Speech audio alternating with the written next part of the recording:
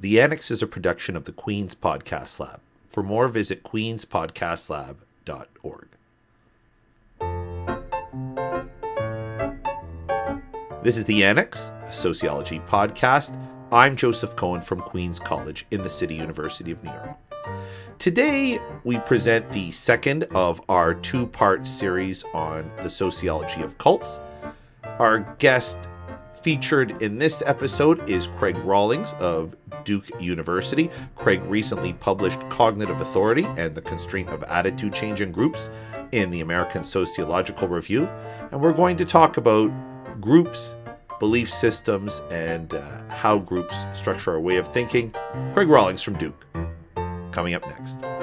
So this is the second part of a two-part series on the sociology of cults. To get some backstory on it, check out the previous episode in our podcast feed. It featured a great discussion with Rick Moore from Washington University of St. Louis, who explained that the lay person's idea of cults is kind of value-laden and not seen as a very productive starting point for understanding the phenomenon that you and I would know as cults.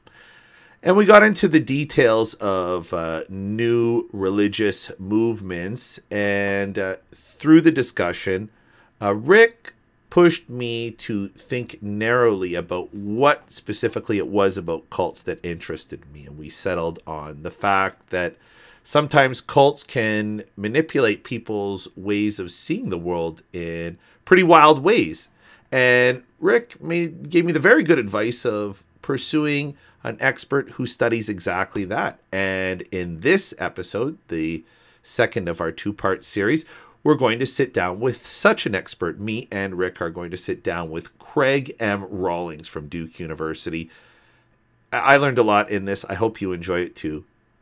Craig Rawlings, next. We are here with Craig Rawlings of Duke University. Welcome, Craig. Thank you. Great to be here. And joining us again is Rick Moore from Washington University, St. Louis. Great to be here. So Craig recently published a piece, an excellent piece in the American Sociological Review called Cognitive Authority and the Constraint of Attitude Change in Groups. And he is the person who we are looking for. Craig, let me start you off. I'll give you some background, okay? Okay. So around New Year's, I was watching this HBO documentary on Heaven's Gate. And this is around New Year's. And the piece boggles my mind. You know, just the idea that some group could move people to kill themselves, you know, go against their basic instinct. What's going on there? And then after that comes the election and the Capitol invasion, where I see like a conspiracy theory has moved people to like invade the Capitol and get in a lot of trouble. And I walk away with this huge interest in cults. I'm like, well, I'm a sociologist. I must be able to find somebody who understands cults. And I'm speaking with Rick, and Rick makes a great point. And Rick, stop me if I want to paraphrase you, and then just to see if active listening, whatnot. Sounds great. So what I gathered from Rick was saying, okay, cults is a very sort of emotionally infused term. Mm-hmm. And really what cults are is they are examples of new religious movements. Some of them are pro-social, some of them are anti-social. There's a wide range. You know, if I want to start like a vegan yoga branch of Judaism, that's kind of a cult too. Already exists. Yeah, for sure. I'm married to a cantor for sure. I've seen it. So really what Rick told me is you really have to focus on the mechanism that you're interested in, which is the process by which some type of group belief comes to overtake a person's personal belief system or structure this belief system. Did I get that right, Rick? I think that's more or less on track. I would just add that like you said, that the cults is a very not only emotionally laden term, but that it's kind of the use of cults, kind of like going back to like classic like labeling theory. You know, things get labeled as a cult and it has consequences. Yeah, mm-hmm. It's pathologizing for one. Yes, exactly. I just have to tell you, my wife worked at the Marie Callender's where Heaven's Gate had their last meal, so Oh, no. A personal link to the start. First of all, it's always I always love getting the core lessons in sociology. It's a great reminder, right? Not to pathologize, not to lump things together, and to be specific about the mechanisms that you're talking about. So I love that reminder, and that's a great thing to put out there anyways. But so I read your ASR piece, and wow, there was a ton to chew on. There's a ton to chew on that topic. And I thought maybe we could start off with you, just giving us the rundown of the article, because I'm sure you got like a nice polished package. So you want to start off? Maybe just talk us about the article? Sure. So the article really stems from a long interest in these kinds of small groups. Some of them go by the term commune, and some a little bit we get into this territory where we start to think of them as being cults or cult-like. This data set I've been working with for a number of years. It's the urban communes data. So it was collected in the 1970s, beginning in the 70s by Ben Zablocki. I actually was at Rutgers originally as a grad student and worked while I TA'd for Ben. And so I've known about this data through John Levy Martin, who's also worked with it a lot. And yeah, so this idea that really John Martin kind of initiated, which is, built off of Durkheim, this idea that people are basically incapable on their own, through their own willpower, of generating a kind of constraint to their attitudes and beliefs, that it takes something external, a kind of cognitive leader, someone who can make these kinds of webs of connections, especially across domains. Like if you're going to be connecting things about your diet to things about spirituality, then it's like we're not wired to do that, right? We're cognitive misers. It's just like that sort of thing. Like, why would I possibly connect these domains? It takes somebody to do that for us. So it's like, I love that part first. So you're saying that our beliefs are all interconnected. Is that what I'm gathering? What I'm saying is that for most people, they are not. For most people, They are highly compartmentalized, right? That's what we do. Like in general, we are very, very good at coming up with sort of ad hoc explanations for why you can smoke and be a vegan at the same time, because you've compartmentalized those. They're not connected in some overarching ideology of health and who knows what else might make the connections. We need some sort of authority outside of ourselves to connect them. And then the real contribution of the paper, I think, is that I link it with interpersonal dynamics, right? So it's not just that this leader, tells us what to think and we obey the leader, right? It's that the leader facilitates a kind of group dynamic in which we are constantly testing one another's attitudes and probing them, because that's the basis of our collective effervescence, is this ideology, is probing into whether these things are connected.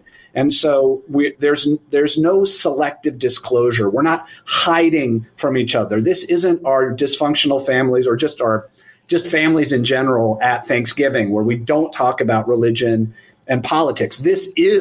We are talking about all of these things and trying to figure out whether or not they make sense. That's a source of tension when we find out that we disagree with one another. So it's really about this underlying collective effervescence that somebody like a cognitive authority, a charismatic leader, not in the Weberian sense, but in the sense of like the group itself becoming a charismatic group.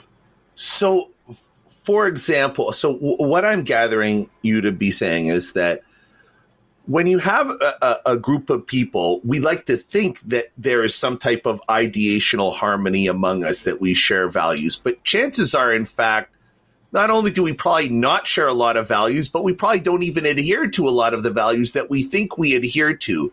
And in any setting, or in a group setting, we often turn to a person who gives us sort of the words or ideas to smooth over those differences or ignore them or move past them. Is that what you're saying? It's almost like there's a specialized role in a group? It could be. I think more often that without a cognitive authority, we just lie to each other and we lie to ourselves. Uh-huh. So James Kitts has a great bit of research talking about like these vegetarian households that where basically if you actually see how many people are actually eating meat, it's quite a few, right? But most of the people don't realize that other people are eating meat because you live in a vegetarian household. You're not supposed to disclose that. So you create these little opportunities to sneak off and do that, or you don't talk about it. But also that was something that varied, right? So in some of these households where the networks are stronger, then it's harder to hide. It's harder to be a meat eater in there, and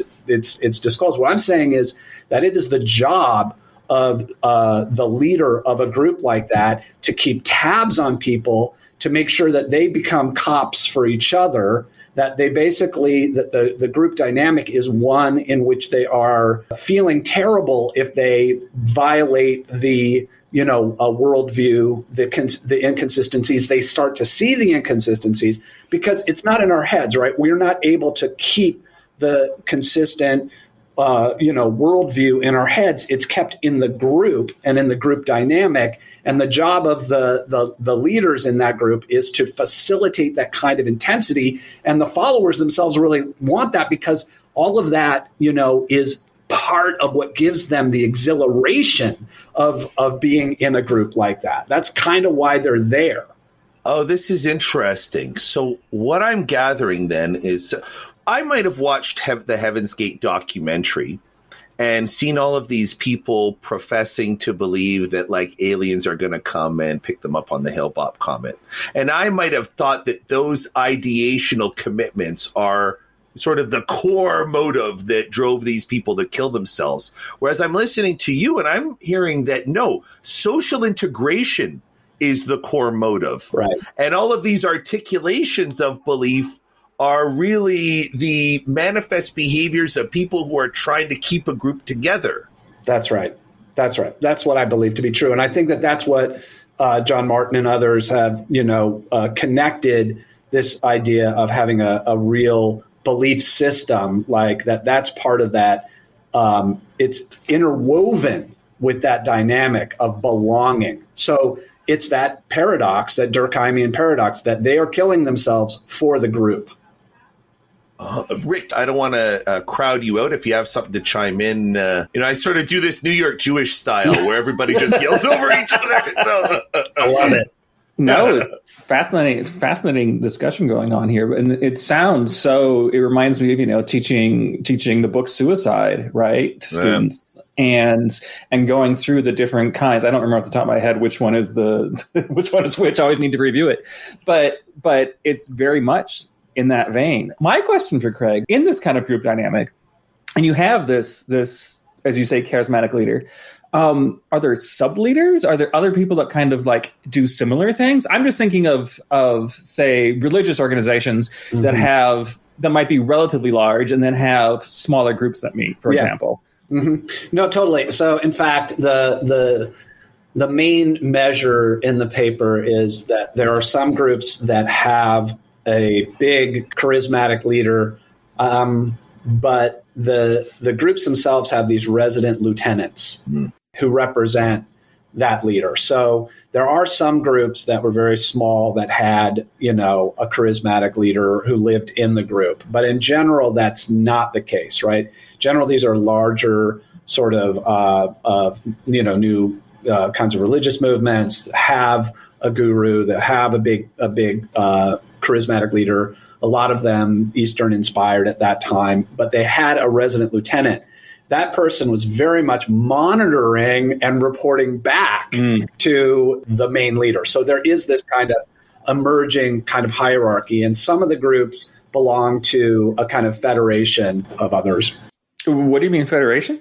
Well, just like you could imagine that there are certain movements that are, where they would have many different communes federated under one leader. So they have separate resident lieutenants in each of these households. Right. In the data set, one of them was under the pseudonym Love from Above. So if you were part of the Love from Above Federation, right, you were all kind of on the same page about, what you're doing here. Wow. I find this take really fascinating in a lot of ways because it's putting some pieces of the puzzle together for me. Like, for example, I remember reading a piece about how to make outreach to people who are sort of inured with conspiracy theories, how to talk to your QAnon believing relative. And one thing that they often say is to not speak out against the people who hold the belief, to not make fun of QAnon believers. Now, in light of what you're telling me, that makes a lot of sense because if the belief in the conspiracy is really a symptom of social affiliation and you are attacking the group that the person is struggling to affiliate with, then you're not going to win them over. In fact, you're almost, acting against, you're evoking a defense mechanism. Absolutely. So, I work a lot in this theory, this social psychological theory, balance theory, right? So Fritz Heider, we all actually kind of know it a little bit. We know about cognitive dissonance, right? So, just when things don't add up, when you see somebody, behaving in a way, or you've made a certain kind of commitment that you feel like you're suckered about, you're gonna feel all of this, discomfort around it. And you're likely to, I thought that Trump was going to, be president again, and now it's like, what's happened, right? It's this isn't, so. So Festinger and others have studied cults for a long time, and the sort of When Prophecy Fails, which is a wonderful, very relevant book for today. Festinger shows that this early cult, that once the world didn't end, of course, they were even more strongly attached to the belief. And the leader said, well, it didn't end because we're so great and we saved the world. Now go out and proselytize because we saved the world, right? So balance, that's all sort of anchored in this theory, right? And balance theory, proposes that there are like 4 fundamental rules that operate on our sentiments and our attitudes and beliefs. A friend of a friend is a friend. The enemy of a friend is an enemy. The friend of an enemy is an enemy. Sorry, the enemy of an enemy is a friend. Right? So, and yet, so it's not. You can put them in those friend and enemy terms, but they're actually, and like the paper is kind of built around this other extension of it, which is about beliefs. So if you can say, like, if my friend believes something that I don't believe, then that's tension provoking, right? Mm-hmm. If we want to have our sentiments balanced out in this, it's not just about disagreement and agreement. It's also if I really hate someone and they believe in something that I believe in, then that is also tension provoking. Right. So there's this Della Posta stuff on why do liberals drink lattes?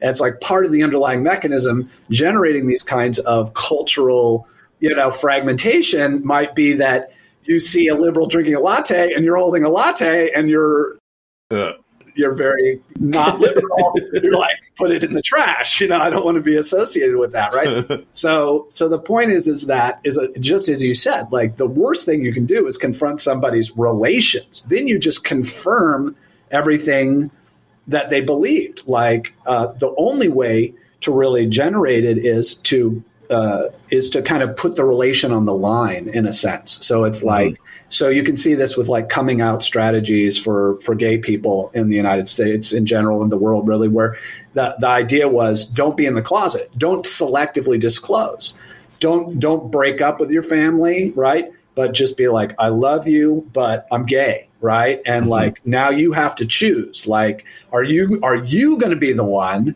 who severs the relation? Or are you going to be the one who alters your attitude, right? Right. And so and people made those choices, right? And sometimes it was to great sacrifice, right?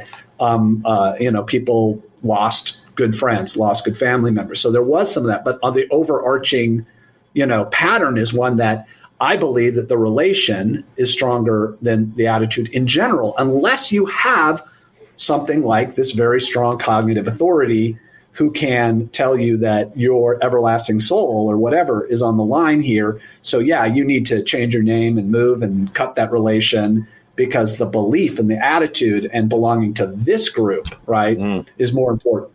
So it's like when you're asking someone to change a belief, you might be asking for a lot in a way. Like it might be a very big, even if you are asking them to accept something that is patently factually true, like admit that Joe Biden won the election. To ask somebody to overtly accept it is to ask them to imperil friendships, to imperil like social time. That's right. And then also, if they've spent the last 4 years creating an incredible web of conspiracy around this, and that there have been people who really are bordering on these kinds of charismatic authorities, cognitive authorities in the media and politics who've helped to foster that process, that belief is highly embedded and has been put into a network of other attitudes connecting all kinds of things. So it's not the same. In general, people change beliefs all the time. They generally don't do it. They don't do it in public, and they don't do it while you're arguing with them. But they will change it. But because, as I said, most people compartmentalize, right? Yeah. But if you're in one of these very strong groups, where there's these strong webs of interpersonal ties and these strong webs of attitudes that are interrelated, then yes, you are asking a lot, even for a very, very small, something that seems like the tiniest belief. Like, do you think it's maybe possible that somebody who didn't ever rise above 50% in the popularity might have just lost? No way, right? Because that just destroys so much, right? Socially. It's also interesting on the flip side, because I do remember, so before I went to Queen's College Sociology, I was at the Temple University marketing department. And I remember somebody saying to me, cults are red hot. He's like, you're a sociologist? Cults are so hot. And, I have read a little bit about it. And what was interesting, you saw this a lot when Donald Trump first came to power, and what liberal organizers were telling each other. They were saying, build your opposition to Trump around a weekly meeting at the coffee shop. Make sure that you all, regularly get together and make it a thing.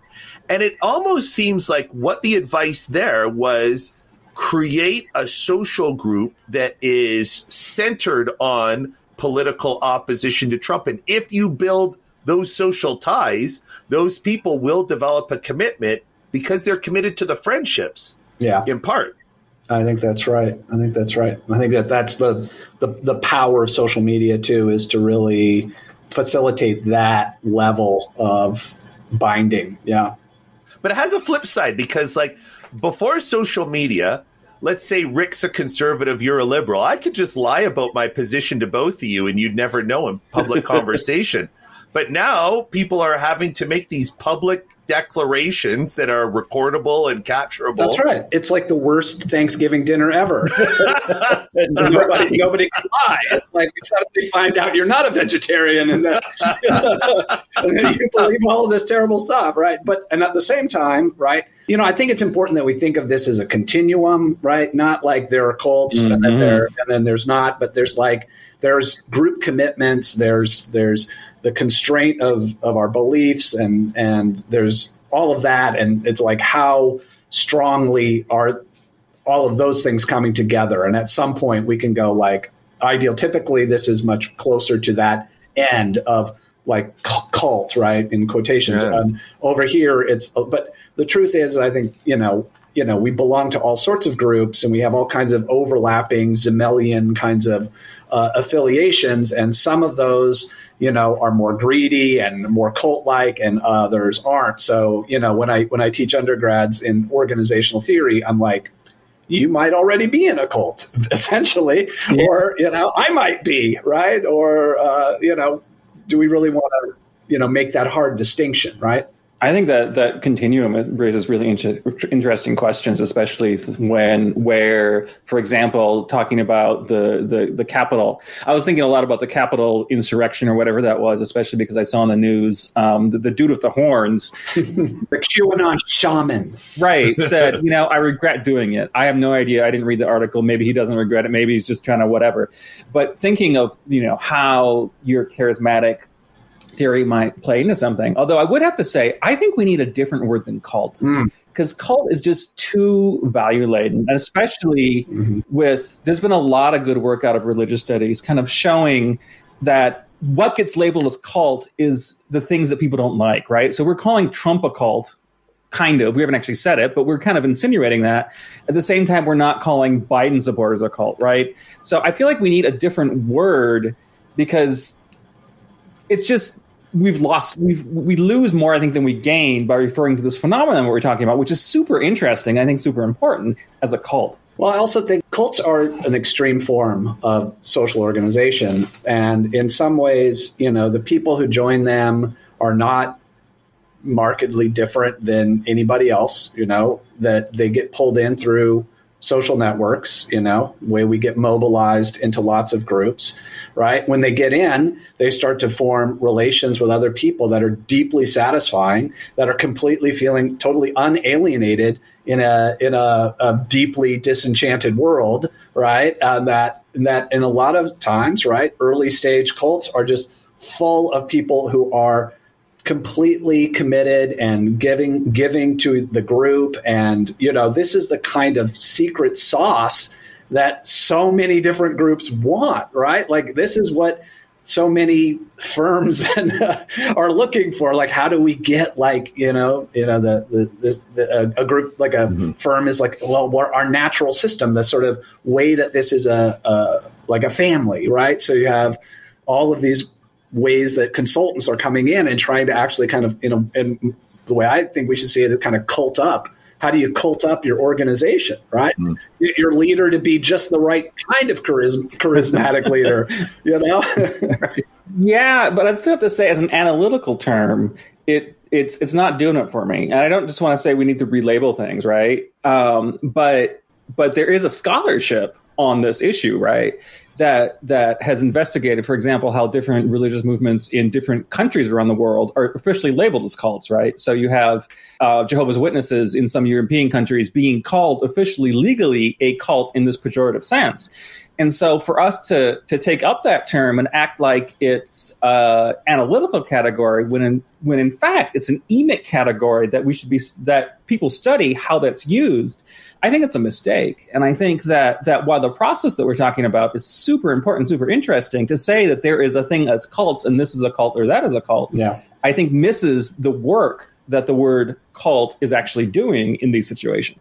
It sounds to me like it's really a matter of like dysfunctional friendships or dysfunctional relationships versus pro-social ones. Like, I'm sitting here thinking of like Weight Watchers. Weight Watchers is totally functions like a cult. Like, people get deep into that stuff, build their whole lifestyle around it. But ultimately, the aims are pretty pro-social. Like, everybody walks away from that healthier or in an objective, it is likely that your affiliation in that group will result in an objective, at least benefit, if not have an inert effect on your objective well-being. Whereas a cult that pushes you to kill yourself is like objectively not very good for your well-being. So I think I'm gathering that what we're talking about are dysfunctional relationships or dysfunctional sort of movements.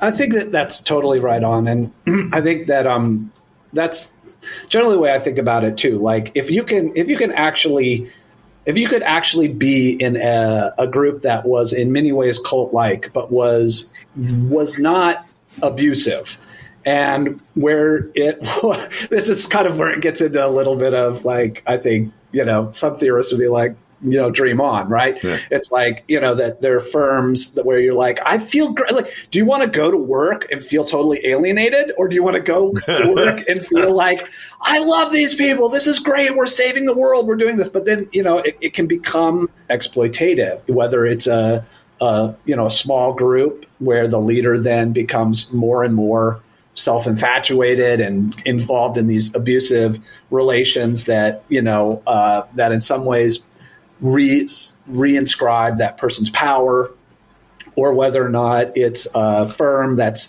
brought in consultants to do this to try to, get the workers to work harder, right? It's like, I think that key here for me is that I think that, right, the sociology is we're programmed to belong to groups. We're happiest when we're in groups that have a certain kind of set of commitments, and where there's not free riding. And, the problem is as we all know, right, that's hard to have. And that it's oftentimes the case, I think, that these more cult-like groups emerge out of a kind of coordination problem that we're failing to actually, achieve. We're falling apart. The group threatens to even disband. So I think that there's a strong argument to be said that this is adaptive, that this is how we have evolved, right? That at some point it's like, we're either going to disband or we're going to just say Joe is like magic and he just represents everything good. We pick the person who seems to encapsulate us the most. And we just let's just do what he says because he's, in touch with something higher than us. I can imagine two flaws with this organizational leadership by cult. The first one is that when I look at, for example, Heaven's Gate, it's like the group is selected on need for affiliation.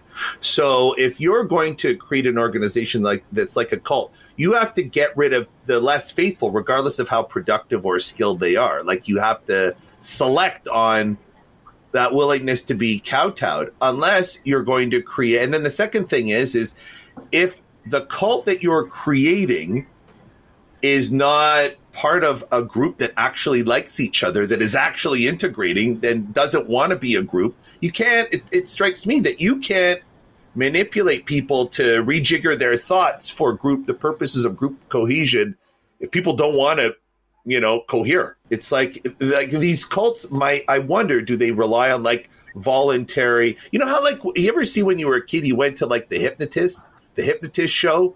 And they'd get people that they purportedly hypnotize the kids and get them to do whatever. But at the end of it, you found out it was just the kids who wanted to clown around on stage. The people who were most pre-committed to doing it were just the ones who did it. I guess I'm a little bit more open to the idea that if we were put into a situation like that we would get in line. And I don't know. I grew up in Eugene, Oregon in the 70s and 80s. And so I knew lots of kids who grew up in communes. I knew lots, it's like the home of every kind of new religious movement came there to kind of harvest people. I even saw the Bhagwan Sri Rajneesh when I was a kid on a science camp in Eastern Oregon. So that was definitely a very early on sort of thing that so I don't know. I think that people fall into these, and then once you're in there, I don't think I think sure there must be certain kinds of personality traits that people are like, I'm out of here, I'm gone, right? But I'm not sure once you get that sense of connection with others, once you really feel strongly like this, it's very powerful. I think that we become very, I think one of the lessons of sociology is we like to think of ourselves as being these very strong individuals, but let's face it, we're not, yeah. we're susceptible, right? I mean, also reminds me of a research piece I read a couple years ago. We interviewed him on this show by a guy named Gregory Martin. And if I'm recalling this correctly, he showed that when people move to a Republican area, their attitudes become more Republican. And when they move to a Democrat, so that's very much in line with what you'd say is we're human animals and it's our nature to conform. Absolutely. To groups to fit in. That's right. I'm not saying that there's zero kind of personality or, that you don't get a little wiser as you get older. I mean, in that way at least, or maybe you don't have the same hormones that are being driven and toggled on and off a lot of these groups. The youths, there's about sex and attraction. Youth these days. I mean, we see that in social movements of all types. Where do you say the borders of your kind of charismatic leader? Because you talk about it being a continuum, right? So where would be some examples of something like Heaven's Gate would obviously fit one part of it, right? Would political movements fall into this culty way that you're describing it? So the way I think about the charisma in this case is it's not really about the leader, it's about the group, right? So it's a different definition of charisma than I think a lot of sociologists think of, right? So the Weberian charismatic is like someone who's always kind of trying to keep people off their trail, being erratic and doing these things so that nobody can actually question that person's authority. I'm thinking more in terms of groups being along a continuum of charismatic group. Right. And the idea is that a lot of groups ultimately that survive, like the communes that have been around for decades or even hundreds of years, are the ones that have institutionalized charisma, that they've created mechanisms for generating commitment in new followers and sustaining it in the group. So Rosabeth Moss-Cantor has this typology about commitment mechanisms, and I think it holds pretty well that at some point, if you can institutionalize the awe that is in the group, right? That's one of the things that the leader is doing, especially in these early stage groups. It's about trying to get people to have this sense of awe and wonder, right? And that's part of what's generating that collective effervescence. Wow, it's really being revealed to us, all of these things, right? And so, but once the leader, dies or leaves or is, does something terrible, right? It's very hard for that awe to be passed on. So it has to be institutionalized in various ways, right? So how do you get that? One could make the argument that, a lot of places like universities are very successful at institutionalizing awe. I went to lots of state schools that had pretty funky architecture. They didn't inspire much awe. Then you go to these places, you're like, oh my gosh, I'm in a church. I'm in a castle. I'm so unworthy. Why did I all this imposter syndrome. I don't deserve to be here. I better work my ass off to just, that on the continuum of things is a little bit more institutionalizing the awe, and I would say that we could do the same thing with a number of these commitment mechanisms, thinking about getting people to show up, to have a sense of connection with each other, how you toggle these different ways of getting people to really belong to the group. And that's what I'm getting at. I think it's a continuum. I think just as Joseph was saying that, I think Rick, your point about the cult label being unproductive here is like, if we could think about this along a continuum of more or less charismatic groups, and then we could layer on top of that, well, are they actually doing something in the world in general that is, productive or unproductive? Right. Then, it's a little bit like the move we always do in sociology, that we kind of have to be cultural relativists. It's like Howie Becker doesn't say this pot smoking group is like bad. That's because he was smoking pot with them. Structurally, they're like wine enthusiasts, right. And even that, right. It's like not. And then we have to decide, if this is for ill or good, I guess. And then obviously a lot of the world is in the gray, the very gray territory. I remember my father telling me that, in clinical psychology, things are a trait until they harm somebody's ability to function in society, and then it becomes a pathology. So it's like, small doses of anything are probably what give groups or people their character. The problem comes when the trait is so strong that it causes self-harm or harm to the adherents or someone else. I think that's probably the line. This was a real turn on the lights on a topic for me. I learned a lot from both of you, and I am very grateful. So thank you very much. Super fun. Thank you.